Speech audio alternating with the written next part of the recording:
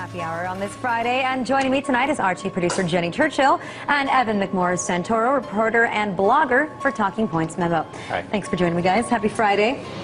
You know, we've spoken a few end of the world theories on the show before, especially when everyone thought that the rapture was coming, but the theories never died down, and especially because we haven't gotten to 2012 yet. And so now here's a new one that apparently people are just going crazy over online. Take a look. Okay, look at the Earth distance, 1.812. Helios right now getting nearer to us by 300,000 miles per day. In about a week, that number is going to be 400,000 miles per day, and it's going to continue to increase. You're going to see more and more volcanoes going off. That's your sign to wake people up. You have 33 volcanoes erupting right now in the Earth, and that number is going to continue to go up as we move along in the timeline. Vote on the news, and here's the winner. There's a huge hidden heavenly body right here in our solar system. Evidence is mounting that either a brown dwarf star or a gas giant planet is lurking at the outermost reaches of our solar system, far beyond the planet Pluto. According to the British newspaper The Independent, the object is 4 times the size of Jupiter. Experts say the presence of such a massive object could explain why a barrage of comets has been coming from that direction.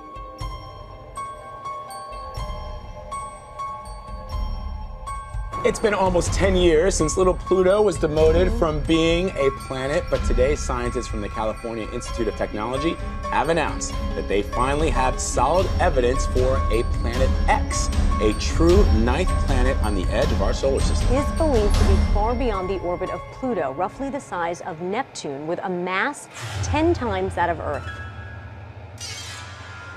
There are things out there, little icy objects that are orbiting in a funny way, and nobody was quite sure why. It seemed like there might be something with gravity pulling on them, but nobody quite understood. And finally, these scientists that you talked about took a really hard look at it, did simulations, calculations, and they came up with the explanation. It probably is this giant planet. I think I read somewhere it orbits the sun every 10,000 to 20,000 years. Right.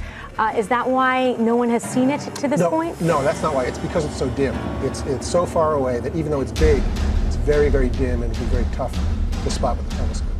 I'm also fascinated at the idea that this planet could be so far out there and still our sun be the mass that is keeping it in the gravitational pull of our solar system. Right, yeah, but no, it's true.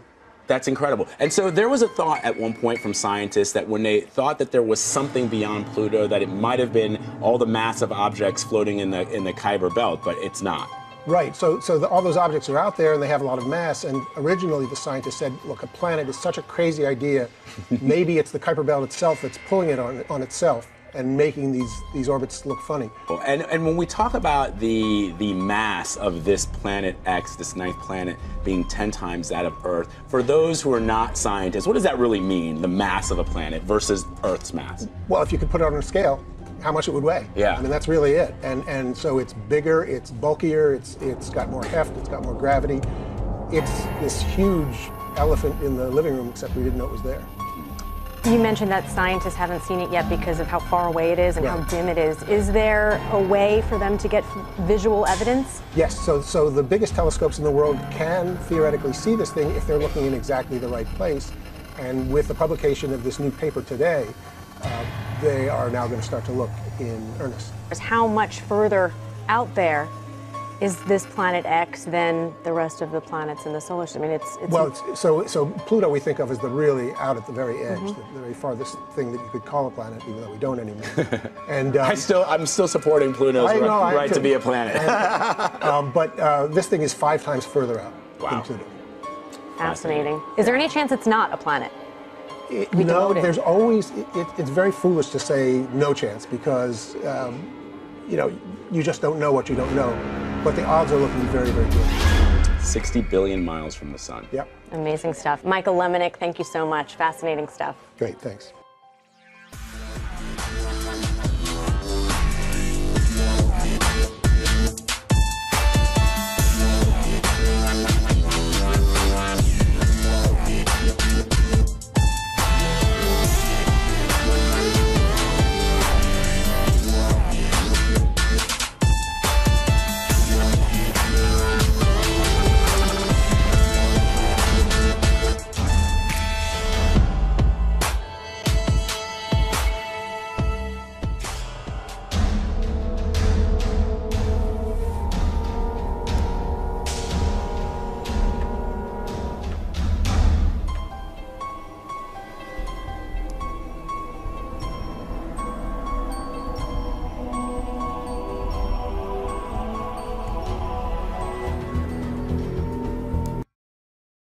Pluto, the sometimes planet may be hiding a pretty huge secret. Well, two huge secrets, actually.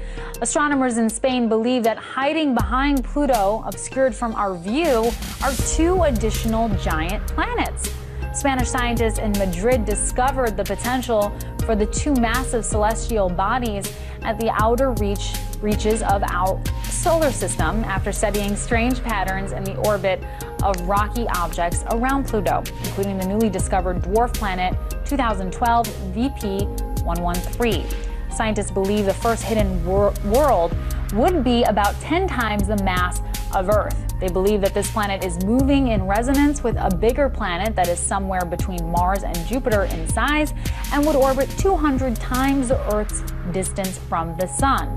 But can we ever conclusively confirm the existence of these two planets? Well, Scott Shepard at the Carnegie Institution for Science had this to say. As there are only a few of these extremely distant objects known, it's hard to say anything definitive about the number or location of any distant planets. However, in the near future, we should have more objects to work with to help us determine the structure of the outer solar system.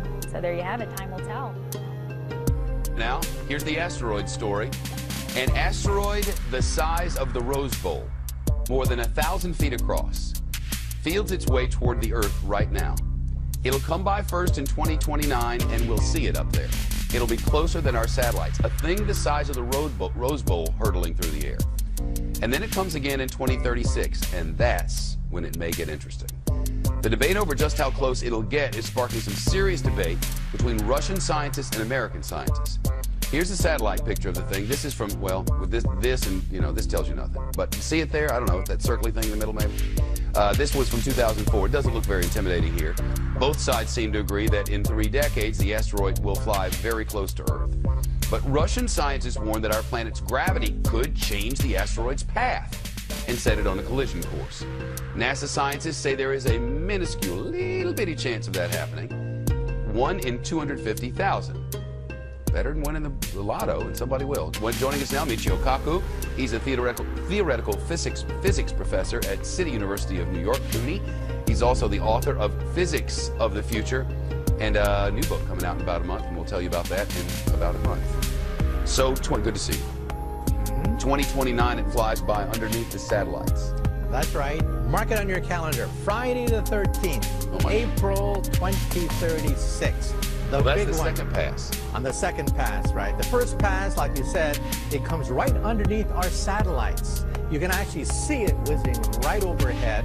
Wow. And on the second pass, it might actually be a nation buster. It'll take out Germany. It'll take out France, England. Not England. Right.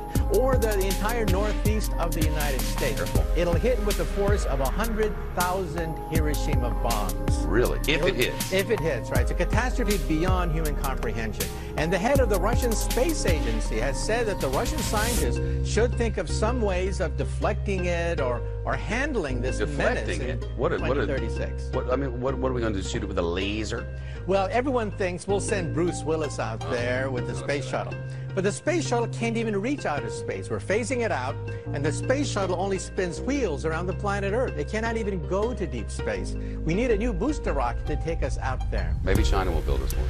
Maybe, and then we have to nudge it out of the way. The farther it is, the easier it is to push it out with rockets so it'll miss the planet Earth.